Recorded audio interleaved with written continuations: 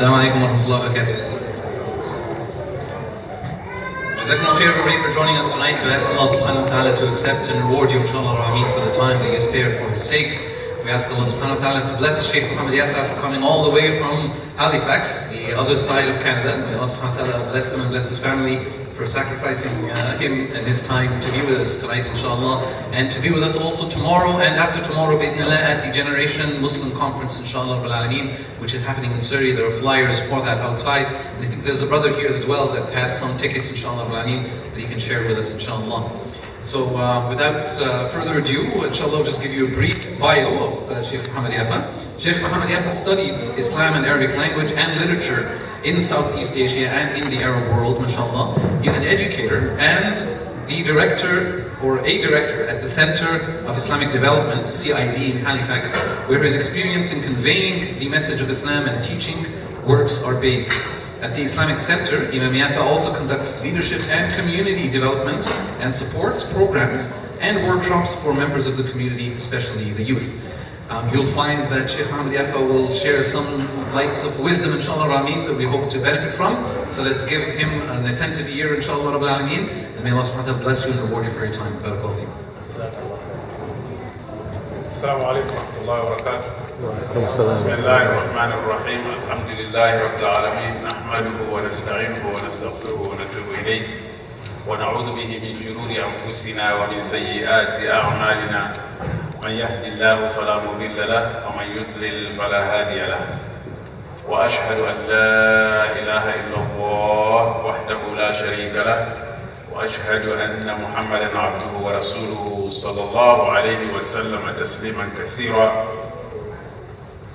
My dear brothers and sisters, it's indeed a pleasure to be amongst you tonight, and I've decided that we'll just sit and have the intention of pleasing Allah subhanahu wa ta'ala. Like Rasulullah sallallahu alayhi wa sallam said, that never will a group of people sit in a house of Allah. They are reading the Quran and studying it amongst themselves, except that Allah subhanahu wa ta'ala give them many favors, including that the angels will come down. So we ask Allah subhanahu wa ta'ala that the angel of Rahmah descend upon us here, and that Allah subhanahu wa ta'ala will give them tranquility. There is a lot of stress and problems in our lives. Ask Allah subhanahu wa ta'ala to give us tranquil life from here and into our homes. And that Allah subhanahu wa ta'ala will also mention them amongst the ones that are with Him, meaning the Malaika. So we will make the headline news to Allah subhanahu wa ta'ala.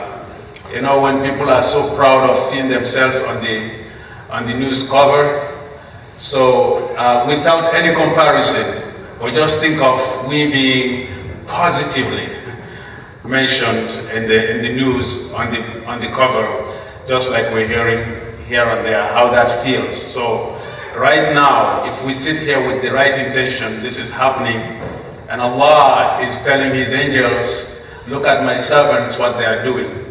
So when we find ourselves in places like this, whether it is Jum'ah or lecture, we have to bring that consciousness with us and hope that Allah subhanahu wa ta'ala give us those favors.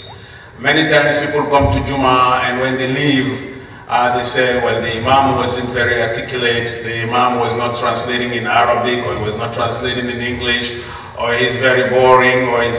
So you are in the masjid for more than just understanding what the Imam is saying. You are in the masjid to multiply your ajr and to get that kind of position to Allah subhanahu wa ta'ala, that you'll see Yawm al-Qiyamah. Maybe somewhere your name is hanging that Fulan bin Fulan was present at such and such lecture, at such and such khutbah. So we ask Allah to give us that Yawm al-Qiyamah. I wanted to talk about something very important, and that is urgency. To be urgent in life. And I'm going to just, bi-idhnillahi ta'ala, by the will of Allah, talk about a couple of revelations in which Allah subhanahu wa ta'ala and His Messenger Muhammad sallallahu alayhi wa sallam talked about being urgent, being on your toes, having a goal and working towards it and doing it fast, because life is short. Allah says in the Quran, وَسَارِعُوا إِلَى مَغْفِرَةٍ مِّن رَبِّكُمْ وَسَارِعُوا إِلَى مَغْفِرَةٍ مِّن رَبِّكُمْ وَجَنَّةٍ عَرْضُهَا السَّمَاوَاتُ وَالْأَرْضُ أُعِدَّتْ لِلْمُتَّقِينَ الَّذِينَ يُنْفِقُونَ فِي السَّرَّاءِ وَالضَّرَّاءِ وَالْكَاظِمِينَ الْغَيْظَ وَالْعَافِينَ عَنِ النَّاسِ وَاللَّهُ يُحِبُّ الْمُحْسِنِينَ. Allah says, hurry to a forgiveness. Hurry, rush up towards a forgiveness from your Lord. And Allah called it a forgiveness, and then He described the forgiveness in a way that makes it real. He said the size of this forgiveness, arbuha, the width of it, and he used what the Arabs called at-tashbih al-mu'akkad, which is the simile that is emphasized when you compare two things, but you take the article of comparison. So you didn't say it's like, you didn't say similar to, you just said this is this. He said the width of it, as-samawat wal-ard, is the heavens and the earth. So imagine this, the heavens and the earth is the width of the forgiveness of Allah subhanahu wa ta'ala. So the forgiveness is translated into what? Implies Jannah. So rush to Jannah.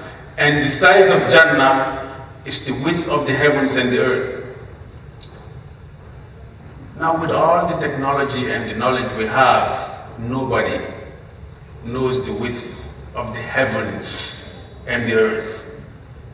So we know the width of the earth, we know something about the earth, but the heavens, and we say, it keeps expanding. So this Jannah that Allah subhanahu wa ta'ala is talking about is mysterious to us because we have not practically seen it, touched it, smelled it. And there is nothing to be compared to it. Rasulullah sallallahu alayhi wa sallam said, فِيهَا مَا لَا عَيْنُ رَأَتْ وَلَا أُذُنُ سَمِعَتْ وَلَا خَطَرَ عَلَى قَلْبِ بَشَرٍ. Say, in the Jannah, there is what no eye has ever seen. So if you have seen beauty, wait until you get to Jannah. And there is there what the ear has never heard of. The Quran mentions so many things. Rivers of honey, rivers of milk, rivers of water, rivers of many, many other things. It mentions men and women and angels and beauty and width and all kinds of things. But still, Rasulullah said, your ears have not heard everything that is in Jannah. And not only your ears have not heard it, it has not even occurred to your mind. This is what Allah subhanahu wa ta'ala is telling us to go to, sari'u, to rush to. And Allah subhanahu wa ta'ala is telling us to be urgent. But how can we be urgent towards Jannah? That is explained in the other part of the ayah. Allah subhanahu wa ta'ala said, أُعِدَّتْ لِلْمُتَّقِينَ. It has been prepared for the muttaqeen, the people who have consciousness of Allah. And then he goes on to describe them, what are the characteristics of the people who have consciousness. He said, الَّذِينَ يُنْفِقُونَ فِي السَّرَّاءِ وَالضَّرَّاءِ. The ones who spend during times of adversity and during times of prosperity. So to them, the spending is not something that comes time to time. وَفِي أَمْوَالِهِمْ حَقٌّ مَعْلُومٌ لِلسَّائِلِ وَالْمَحْرُومِ. In their wealth, there is a known portion for the people who are asking and the people who are deprived. So they spend, whether there is adversity, whether there is prosperity, there is always something that they can spend for Allah subhanahu wa ta'ala. There is always something that they can spend to build the institutions that serve Allah subhanahu wa ta'ala. There is always something they can spend to lift people up. There is always something that they can spend to take people out of poverty and difficulty. So this is the way to rush to the maghfirah of Allah subhanahu wa ta'ala. الذين ينفقون في السراء والضراء والكاظمين الغيظ, and the ones who suppress their rage. See, the human heart is prone to anger. It's prone to anger. And Rasulullah sallallahu alayhi wa sallam warned us against working upon our anger. A man came to him sallallahu alayhi wa sallam, and imagine the one who is giving the Quran and the Hadith. Somebody came to him and said, advise me. He said, don't get angry. He said, okay, I get that. I need more. He said, don't get angry. I get it. Anymore, he said, do not get angry. So 3 times the man is asking, 3 times Rasulullah sallallahu alaihi wasallam is giving him the same response. Now you can say maybe this man had issues. It is true, he had issues, if that is the case. But for 3 times, the Prophet sallallahu alaihi wasallam told him, and this has been narrated to us, so it holds a great significance in building our character. And what happens with anger and rage, if you do not control it, you either take it outside or you take it inside. And it brings balbala, it brings shakiness in relationships between fathers and children, and mothers and children, and husbands and wives. So Allah subhanahu wa ta'ala says, one way to earn Jannah is to consciously control your rage for the sake of Allah subhanahu wa ta'ala, whether the encounter is between you and someone close, someone further, al-kadhimin al-ghayb. And he said, وَالْعَافِينَ عَنِ النَّاسِ, and the ones that forgive people. وَاللَّهُ يُحِبُّ الْمُحْسِنِينَ. Allah subhanahu wa ta'ala like people who work towards excellence. So when Allah subhanahu wa ta'ala says rush to this, it's like Allah subhanahu wa ta'ala is saying, I have for you this big thing with very simple, cheap price. So we are in the season where they call us for sales, right? So sales are everywhere these weeks, practically. There are sales everywhere. So everybody is heading to the stores to buy things for cheap. I personally know some people who delayed their buying of their jackets until this time because the prices go down. And people go into debt this time to get the best deals. So will you go into debt for Allah subhanahu wa ta'ala to get this big deal with Allah subhanahu wa ta'ala? So it's for dunya we always, it's very easy, it comes very easy. For dunya there is no complaint. I can go into debt, and sometimes, well, people pay interest for the dunya. But we always have reasons why we cannot give for Allah subhanahu wa ta'ala. That mosque, the imam is this. Oh, this brother, I had an argument with him. Oh, I don't have much money. You'll never have enough. We know that, right? وَإِنَّهُ لِحُبِّ الْخَيْرِ لَشَدِيدٌ. Allah subhanahu wa ta'ala describes us that for the love of wealth, we are shadid, we are very strong. When it comes to wealth, nobody wants to let go. That's the nature. There is no pretense of otherwise. But it's when you can overcome that and give, that is one way of rushing and being urgent and not delaying it. It is mentioned that the Prophet ﷺ at one time prayed us, and against his habit of sitting and doing dhikr, he rushed into his house. Because mind you, the house of Rasulullah sallallahu alaihi wasallam was connected to the masjid. Right? That is how we get the grave of the Prophet sallallahu alaihi wasallam within the Al-Masjid al-Nabawi, because the grave, he was buried where he died, which happened to be his house, and then the masjid became bigger and engulfed the house. So he went into his house, so that was against his character, and when he was asked, he said, I had a piece of gold that was supposed to be sadaqah that I had forgotten. So he could not delay another second. Even the baqiyat salihat, he didn't sit to wait for it, he went to spend it. This is what Allah subhanahu wa ta'ala is telling us. Whenever there is khair, to rush to do it.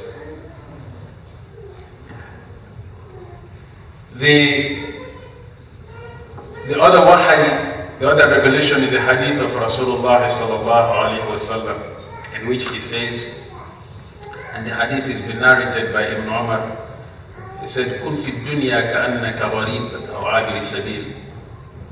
See, be in this dunya, in this world, as if you are a stranger, a wayfarer. So this is another simile. So the stranger and the wayfarer, the person who is traveling, they behave differently from the person who is a resident, who is in their own city. Some of the differences are, they don't let their luggage loose. You don't go as a stranger and you take all your clothing and hang them all over the place and throw your shoes around. You are guarded. Rasulullah sallallahu alaihi wasallam is saying, be in this dunya like that. Do not let yourself loose. Do not go into the mode of ghafla, the mode of forgetfulness. Know that you have a purpose. Know that there is a goal. Know that there is somewhere you have to arrive at. So always be on the go for that. Or somebody who is wayfarer, you are traveling. A traveler does not go to a place while transiting, he buys land and dig land and increases the land. You transit it. This world is a transit. وَلَا تَنْسَ نَصِيبَكَ مِنَ الدُّنْيَا. You take from this dunya what you need, and the rest, whether you want it or not, you're going to leave it. So get ready for the way ahead of you. So don't feel too comfortable. Be in a hurry. The gharib is not comfortable because their goal is ahead. Ibn Umar radiallahu anhu, it was narrated that when he read this hadith, the hadith stops right here. Kun fi dunya ka'annaka gharib aw 'abir sabil. So Ibn Umar was saying, if you wake up in the morning and you have something to do not wait till the evening. And if you find yourself in the evening, do not wait till the morning. Every minute, walking the dog, finding all kinds of means, going to the gym, eating healthy, lifting weight, trying to immortalize yourself, trying to look young, all good. So, but you run away from it, it's going to meet you head on. So the death does not follow you. It meets you ahead of you. That's the reality of it. فَإِنَّهُ مُلَاقِيكُمْ. It's not لَيْسَ مُتَّبِعُكُمْ وَإِنَّمَا مُلَاقِيكُمْ. It doesn't follow you, it meets you head on. And you never know when it comes. And nobody has a signature with Allah, an agreement that I have 80 years or 90 years or 100 years. So you don't know. That's a secret that you'll never know. So what you have to do quick. The third one, Rasulullah sallallahu alayhi wa sallam said, بَادِرُوا بِالْأَعْمَالِ فِتَنًا كَقِطَعِ اللَّيْلِ الْمُظْلِمِ. He said, rush ahead with your good actions against fitan, trials that are like the dark night. These trials are like the dark night. Someone may wake up in the morning as a believer, but then by the time the evening comes, they have lost their iman. And in the evening they are mu'mineen, the iman, the level is high, and by the time it is daybreak, the iman is gone. فِتَنًا كَقِطَعِ اللَّيْلِ الْمُظْلِمِ يُصْبِحُ الرَّجُلُ فِيهِ مؤمنا ويمسي كافرا ويمسي مؤمنا ويصبح كافرا يبيع دينه بعرض من الدنيا قليل. He said people would be selling their dunya with something very little. So you come to Fajr, for example, with good intention, you make your wudu, you walk, you take the steps, you come to the masjid, you line up for salah, you pray, you leave the masjid, and you get distracted, you go to the market, you look at haram, you do haram, you eat haram, you drink haram. For the whole day you've forgotten that this is the person who the first thing they did in the morning was to go and meet Allah subhanahu wa ta'ala in their salah. Or in the night, you are mu'min, and then in the evening, and by the time day breaks, sitting in front of the TV, in front of the computer, on the cell phone, watching this, watching the other, seeing haram, listening to haram, talking haram. So the fitna is right here. So Rasulullah ﷺ is saying, the way to counter this is to look for avenues to do goodness. Badiru bil a'mal. So anytime they say there is this goodness, you step in with the little you have. This is the only solution. There is work here, you step in. There is poor person here, you step in. There is this thing to be clean, you step in. This is the way to do it. We have to look for the avenues to do goodness. This is the way we escape the fitna, as Rasulullah sallallahu alayhi wa sallam said. So because when the dunya gets opened, we will be selling the dunya, we're selling the deen with this small dunya, for money, for position, for properties, for ambitions, for many, many other things. This is the advice of Rasulullah sallallahu alayhi wa sallam. There is also a worldly benefit for doing good things for Allah subhanahu wa ta'ala, and I'm going to end with this inshallah. Allah subhanahu wa ta'ala says in Surah Al-Anbiya, وَزَكَرِيَّا إِذْ نَادَى رَبَّهُ رَبِّ لَا تَذَرْنِي فَرْدًا وَأَنْتَ خَيْرُ الْوَارِثِينَ فَاسْتَجَبْنَا لَهُ وَوَهَبْنَا لَهُ يَحْيَى وَأَصْلَحْنَا لَهُ زَوْجَهُ إنهم كانوا يسارعون في الخيرات ويدعوننا رغبا ورهبا وكانوا لنا خاشعين. Allah subhanahu wa ta'ala said about Zakaria, who had grown older but did not have a child, and he was thinking of leaving a legacy. Allah has given him wahy, and he had preached, but his fear was he will die and leave this dunya without leaving anybody to carry this message. So he prayed to Allah, said, Rabbi la tadarni farda, oh Allah, don't leave me alone. Oh Allah, do not leave me alone. Wa anta khairul warithin, although you are the one who has every legacy. So you are the one who will take over. You actually don't need anybody to take the deen over. But don't leave me alone. I want to see, as a human being, somebody to whom I can pass on this message. This is the dua he made. Allah said, فَاسْتَجَبْنَا لَهُ. We responded to him positively. Allah answered him. At an old age, Allah gave him a child.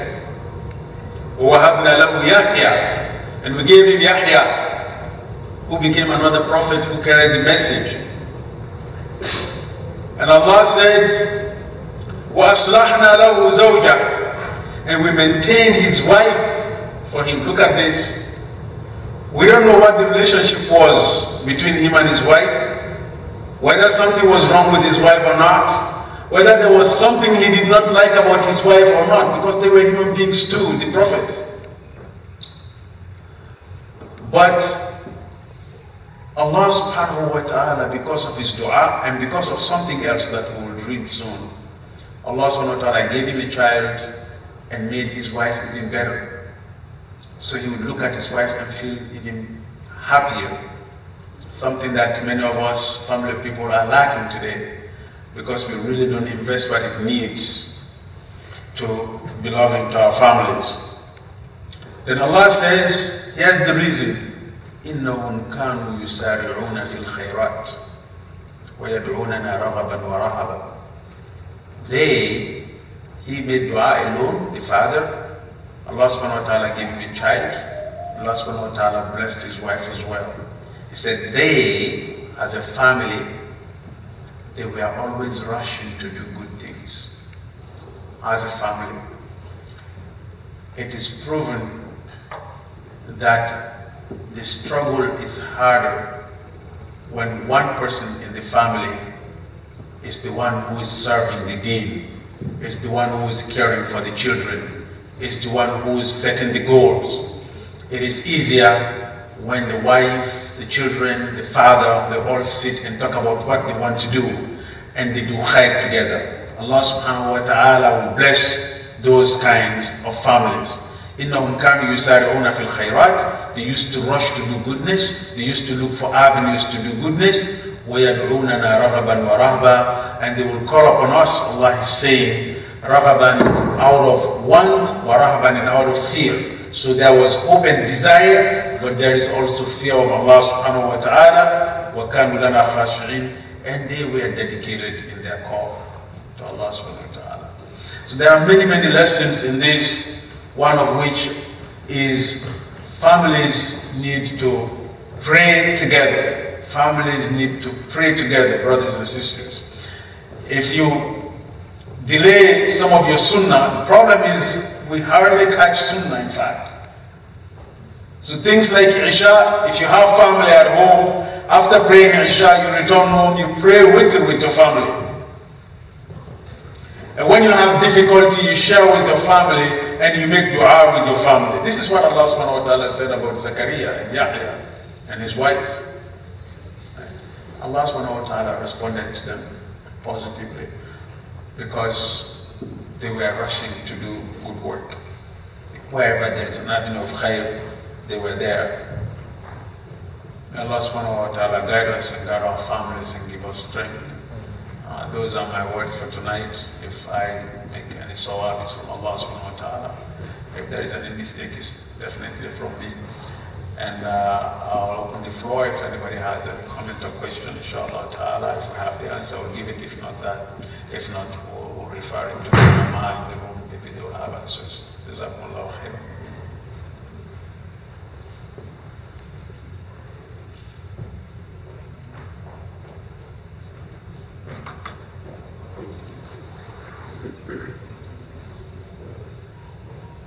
That's great. Assalamu alaikum, brother. Maybe you can just share something about the Muslim community, your community in Halifax, so we can get to know them a little bit through you. A few words. So the brother is asking for me to share something about the Muslim community in Halifax. I don't know how to compare it with the community here because I don't live here, but I was talking with Brother Mohamed who drove me here about the community there. The Muslim community in Halifax has been there for a very long time. They started in a small town called Truro. It started with the Lebanese people who settled there. And they built a masjid and they bought a little piece of land which became the cemetery up to now, and the place is called Bible Hill.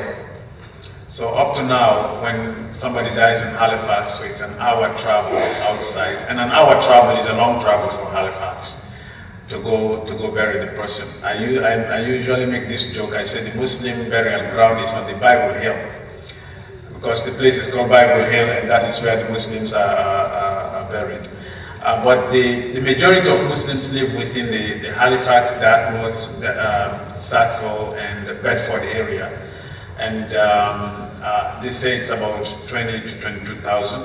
The population of Halifax is about 350,000. It's a small one, or less. It is strong in many ways. We have a couple of masajid. There is Masjid al-Ummah, there is the Center for Islamic Development, there is another one in the Dartmouth area over the bridge, and there is another one a little further called Carney Lake, and the Eid, we try all of us to pray in one place because it's relatively small. So it brings a big number of Muslims together. It's vibrant, a lot of work going on. One thing that we do in the community there is a big consciousness about members of the community that are needy. And especially from the center's perspective, if somebody has a need, we don't ask you, bring us your salary or your social assistance stub or proof to us. We believe no Muslim wants to stretch their hand to beg. So if somebody says I'm needy, we take their word for it, because we don't have millions to give you anyway. And so we don't fill forms, we don't take names, we don't take your number, we don't distribute the information. So if Brother Muhammad is dealing with this family, he's the only one dealing with the family. We don't get any other person involved, just to dignify Muslims.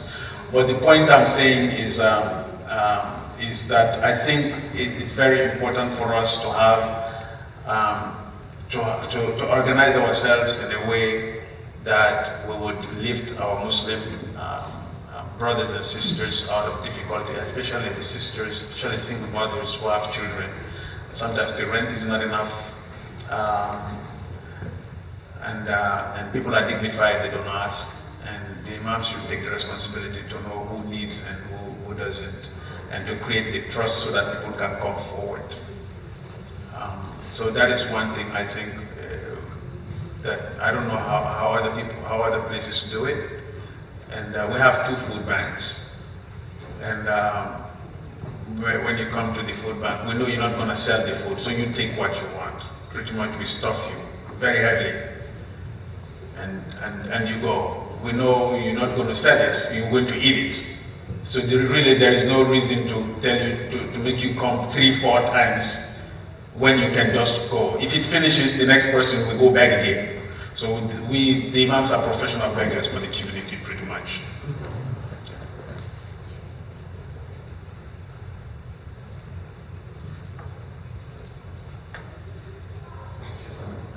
Question from the audience is, if you know about red wine vinegar or white wine vinegar and ingredients, is that something that's bad or is it questionable? It is at least, to say the least, if it is called wine. And so the thing is, to my knowledge, vinegar and wine are very close.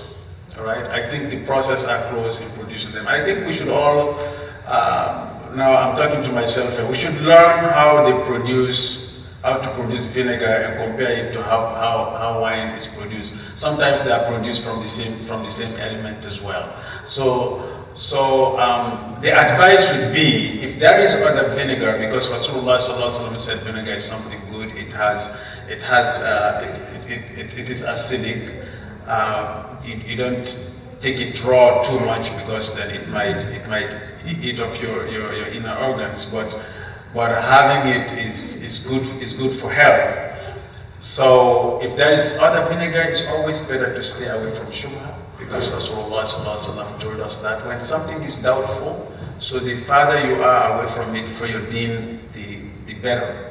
And also the Prophet said, "Ma askar qaliluhu kathiruhu faqaliluhu haram." Anything that when it's in abundance it intoxicates, when it's little it's haram. So if it is real wine in that vinegar, you should avoid it. You should avoid it. Inshallah. Does that?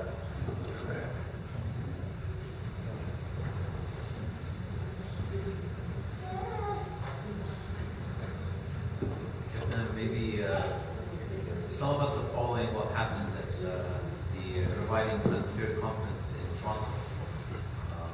Maybe you could shed some light on that. So I didn't know about that until a couple of days ago, and that is a brother of mine showed me some Facebook postings in which Imam Hamza Yusuf is accused of racism by some people. So it's a complex issue. Well, it's not complicated, but it's complex. The reason I say it's complex is, first of all, we have to be very, very careful, even if somebody makes mistake. If somebody makes mistake, and I'm not saying directly who made mistake and who doesn't make mistake, but from what it appears, many people think Sheikh Hamza is wrong by saying what he said. Okay, just naming it. Even if somebody makes mistake, among the Sahaba of Rasulullah sallallahu alaihi wasallam, people made grave mistakes. Right? So if we as Muslims, if we are accusing somebody of having done a mistake, and we are taking the deen as the yardstick for judging the person, we should also take the deen as a yardstick for judging our own reaction, right? Right? You can't blame the person of doing mistake, but give yourself the liberty of correcting them wrongly. So that is one. Secondly, you always have to look at somebody's khayr as compared to the person's mistakes. That is the other thing. Now that said, that is about what happened there. That's the only comment I have. I believe that the downtrodden people, the people who are in difficulty, let's say people who have disabilities and they're trying to get jobs. You go to workplaces, you don't find people with disabilities very much. Immigrants, Vancouver here is, mashallah, so many immigrants. You go to places where there are less immigrants, but they are qualified, and they are not working. Only immigrants know what they go through. When you go to places like Nova Scotia, where you have black people that have been there for hundreds of years, they are not from Africa. They are from people who ran away from slavery and came to Nova Scotia and built communities. But for years they have been discriminated against. Only they know what they are going through. If you see the Aboriginal people that have been here for as long as anybody knows, and what they are going through, only they know. So nobody can dismiss their problems. You cannot dismiss their problems. You cannot say they are complaining.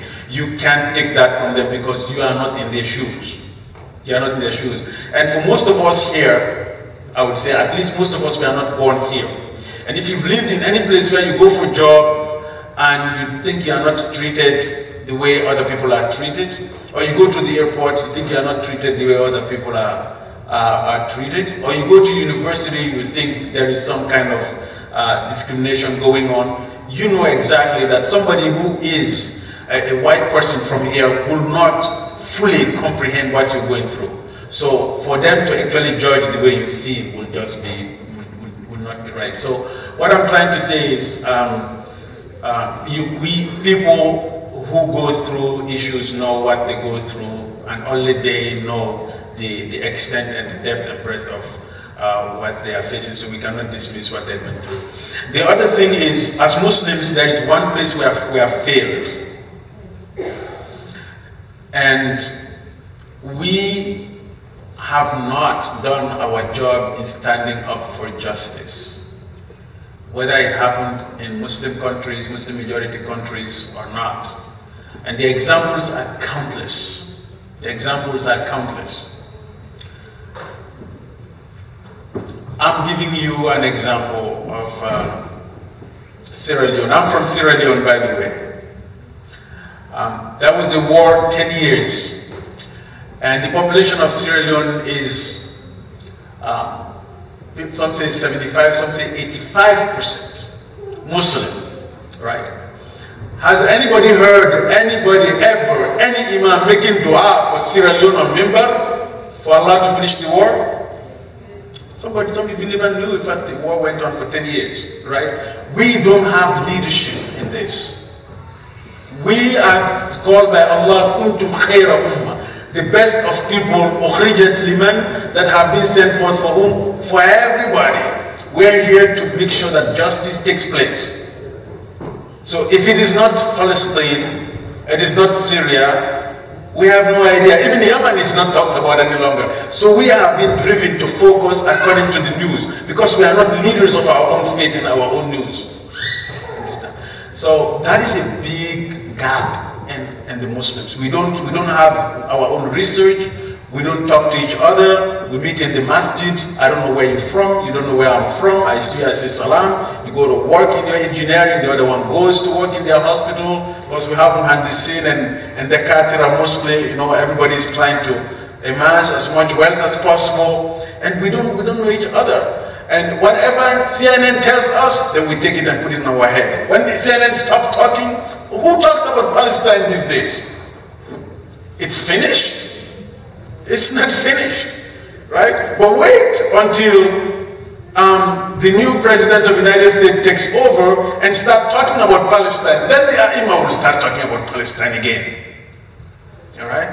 So we are being driven because we are not taking leadership. So Allah subhanahu wa ta'ala, when He says, Kuntum khayra ummah, it is not tashrif as much as it is taklif. It is not an honor as much as it is a responsibility. It means more like you have been given the responsibility of taking leadership. So we are dropping the ball. We are really dropping the ball. There are oppressed people in this country. There are oppressed people down south here in the United States. One of the countries that have the largest number of prisoners, many of them made up of black people and Aboriginal people, many of them accepting Islam while in prison, right? We have no idea, we're not checking, we're not visiting, we don't care, we don't mention. So we're not doing our job, really, we're not doing our job. And we should change that, that should change. If we are to take our place, that should change. Wallahu a'lam, Allah knows best. Sister.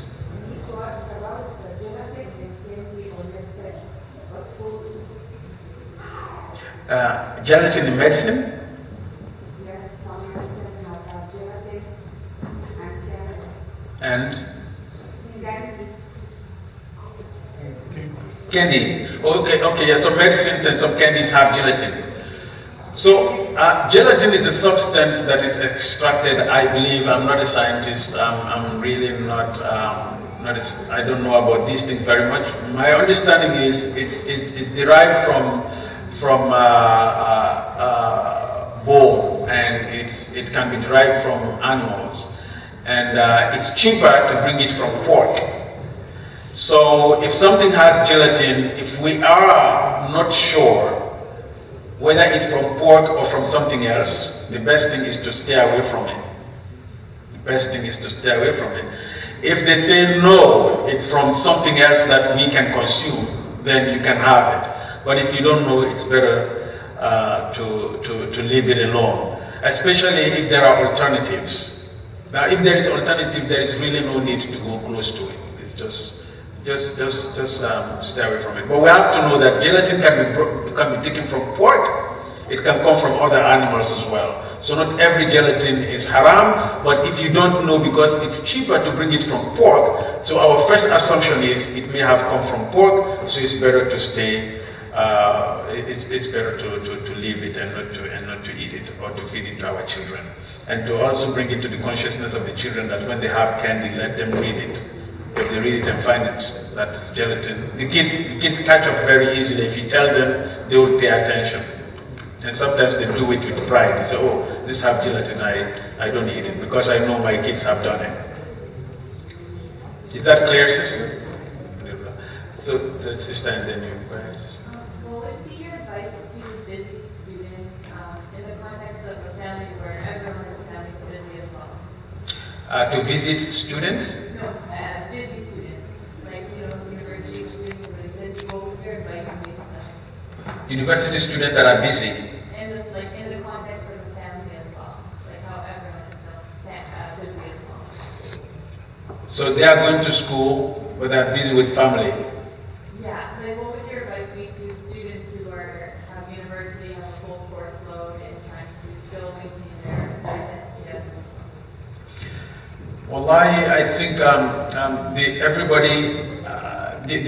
everybody has their own circumstances. Some people can multitask, so to speak, can do more than one thing at the same time. It's always if you can prioritize, it's always better to see what is your priority, what do you want to do first, if the other thing can wait. And sometimes you don't have the latitude of doing that. You have to do things at the same time, and it becomes stressful.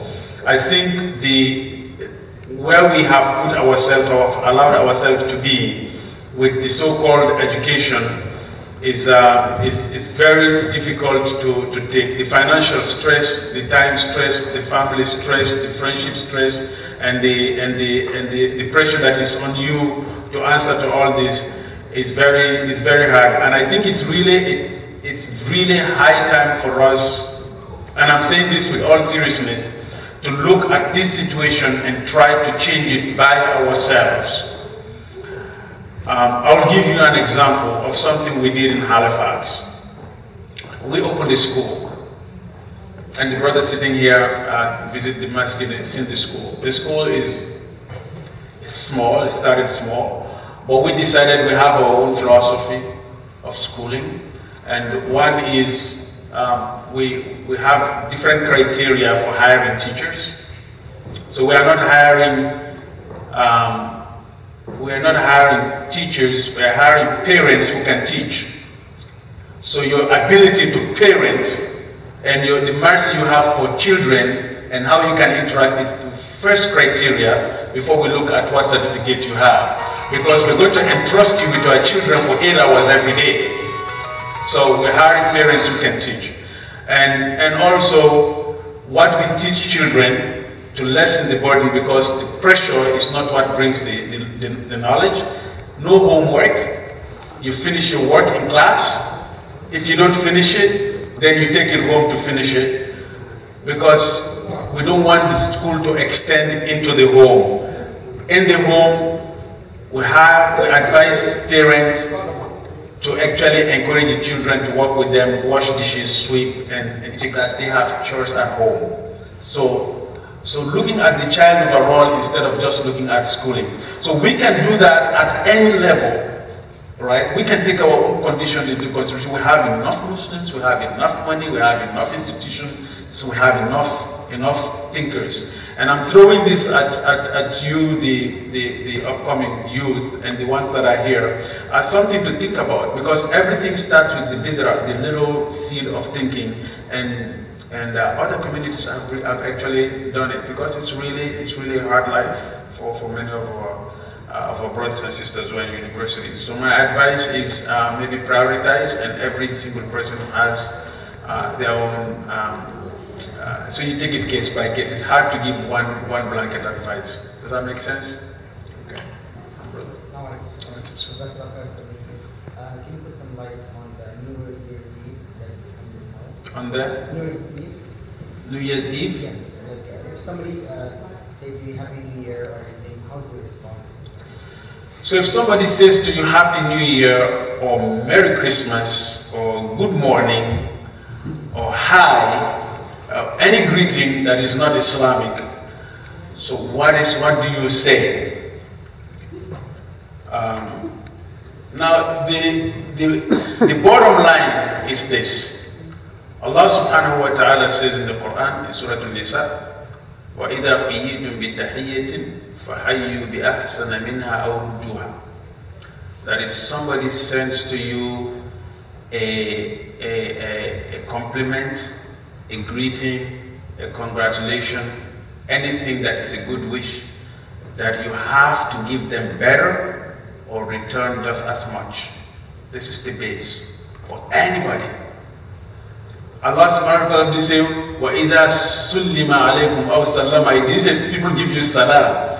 وَإِذَا حُيِّيتُمْ, if you have been greeted بِتَحِيَّةٍ, with a greeting, any greeting, فَحَيُّوا, greet back, بِأَحْسَنَ مِنْهَا, with what is better, أَوْ رُدُّوهَا, or return it. So this is the base.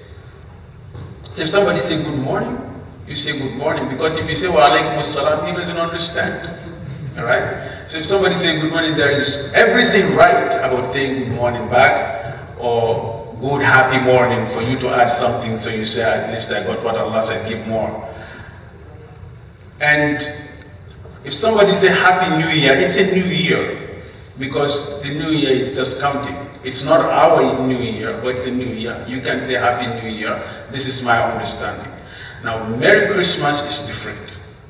Because Merry Christmas is a loaded term that means that Isa alayhi salam was born on this date, and even the Christians know he wasn't.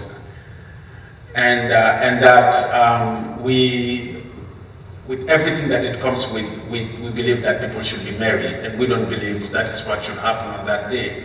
So, but if you keep quiet, you are creating barrier. If you keep quiet, you are creating barrier. If you respond Islamically, you are creating more barrier. So you respond with something that is nice. So you're not out of the ayah, but you're also not in the hole of accepting that Christmas is our celebration or something we agree with, right? So I was telling Brother Ahmad that in my office. No, I think I was talking to Faiz. In my office, before the Christmas holidays, we were getting all kinds of emails about the celebrations that are taking place. You know, we're having, so nobody's forcing you to respond. You can go or you can't go. But I was passing in the hallway, and one of my co-workers said, "Oh, Mohammed." So I stopped, and she went in many envelopes, 20 envelopes, said, "Here you go, Merry Christmas." So I opened it. It's a card with a Merry Christmas, you know, very nicely. And today I opened my book where I read my lectures. I found it in there. I didn't throw it away. So it's Merry Christmas. I said, "Thank you very much." And I went away. And Allah knows I tried before. It didn't work. Because one of my work is to provide equitable health for minority populations. I'm talking about myself here, for minority populations. And one way is to create an environment that will not alienate people. So if you decorate all over the place with Christmas trees and all of these things, some people just don't feel comfortable. So I tried preaching this, it didn't work. And you know, HiMY SYeD. I'm not gonna force people and say, "Stop what you're doing." And so I'm trying for everybody, and it comes right at my door. And I was stopped and given cards, so I took it, I said, "Thank you." So I'll be looking for other opportunities to have the discussion. But I didn't respond anyway, but that is me. But the baseline is, we don't return Merry Christmas or anything that is specific, because it will become a tashabbuh, it will become looking like other people. Especially when it comes to their religion, we're not allowed to do that according to Islam. That was a long answer, but I hope it. Is it okay to say Happy New Year? I believe that is me saying, maybe some other person may say something different. It's a new year. All of us go for January 1st. We know it's a new year. If somebody says it's a Happy New Year, I want you to be happy, I want them to be happy, I don't want them to be sad. I'm coming from there. And it doesn't have to do with any religion. Right? So it came from the Roman counting of the years. So Allahu A'lam. If you can avoid it, it's fine, because there is a little shubha. But if somebody faces you and say Happy New Year, return something. You return something, because they are not coming to you with enmity. They are trying to be nice, and they're trying to acknowledge you, and they don't know the deen. So you respond with something nice. Inshallah. I'd just like to ask, like the knowledge we gain today, or maybe the conference, and you get like this iman high, or we really like motivated to do good. And what is the best advice for us to maintain that, at least throughout the year, or at least for the future, inshallah? Yeah, that's a very big question. How do you maintain your iman throughout the year? First of all, it's impossible. It is, right? Because Hanbala came to Rasulullah sallallahu alaihi wasallam, and he met Abu Bakr actually, and he was saying nafaqa, alhamdulillah. He said, "I've become a hypocrite," and so on. And so when they went to Rasulullah sallallahu alaihi wasallam, because him and Abu Bakr were having the same thing. So when they are in the presence of the Prophet sallallahu alaihi wasallam, the iman level goes up, and when they go home, they see their wives and children, you know, they forget some of what, you know, the happiness comes in. So he thought that is hypocrisy. The iman should be at one level. So the Prophet ﷺ said that, you know, if you have that, what you're saying, then the malaika will actually greet you on the road. So he said, like it's sa'atu for sa'a. So 1 hour like this with high iman, another hour, you know, with the iman doesn't go, but it doesn't stay constant. It doesn't stay constantly at the same level. And the ulama said that the iman, so this is the answer to your question, that the iman increases with ta'at, with obedience of Allah subhanahu wa ta'ala, and it decreases with disobeying Allah subhanahu wa ta'ala. So to sustain your iman as much as possible, although it will not stay constantly at one place, is to do the ta'at. Wasairu ila maghfirah, is to do that wash. Whenever there is avenue, you do it. When you are alone, you do dhikr of Allah subhanahu wa ta'ala, you remember Allah as much as possible. So your iman rises with those things, and they go down with the ma'asiyah, which is the disobedience.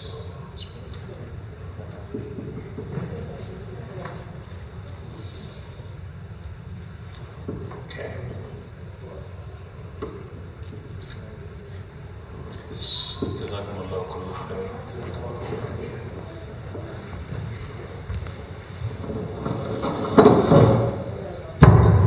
Takbir. Allahu Akbar. Takbir. Allahu Akbar. Takbir. Allahu Akbar. Jazakumullah khair, everybody, and Jazakumullah khair, Sheikh Mohamed Yaffa, for being with us tonight. SubhanAllah, one of the first guests we had here at the Mac Center in the beginning of 2016 was Dr. Jamal Badawi, also from Halifax. So we conclude the year with Halifax. We started the year with Halifax as well. May Allah subhanahu wa ta'ala bless you and reward you, inshallah.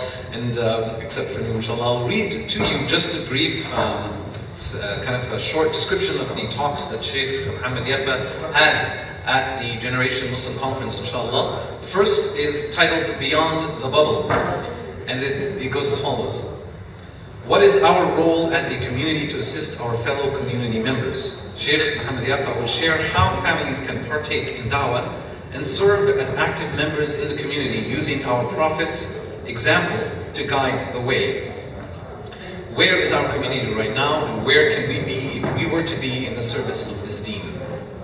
The next topic, which will be given, I believe, on Sunday, also by Sheikh Mohamed Yaffa, is no superiority except. Sheikh Yaffa will address the unspoken racial discrimination within our Muslim communities, at times more heavily targeted at specific race groups within our ummah, unfortunately. Once we identify the current issues of racism and nationalism, what role does each member of the ummah play in working towards positive solutions to achieve true reconciliation and unity? Sheikh Mohamed Yaffa will describe how our communities can build on our current successes and strengths to engage in positive problem solving, bi'idhnillah. These are the two topics that will be shared by Sheikh Mohamed Yaffa at the Generation Muslim Conference tomorrow and after, bi'idhnillah. We ask you, inshallah, to join us tomorrow, inshallah, and after, and to ensure that we gain from this spark of knowledge a little bit, bi'idhnillah. Barakallahu feekum wa jazakumullah khair. We'll conclude the night with 2 rak'at of Qiyam, inshallah, Rabbil Alameen. 2 rak'at, not too much, and then we'll conclude the night, bi'idhnillah, Rabbil Alameen. Barakallahu feekum wa jazakumullah khair. We'll have that in 2 minutes if anybody wants to make wudu, inshallah.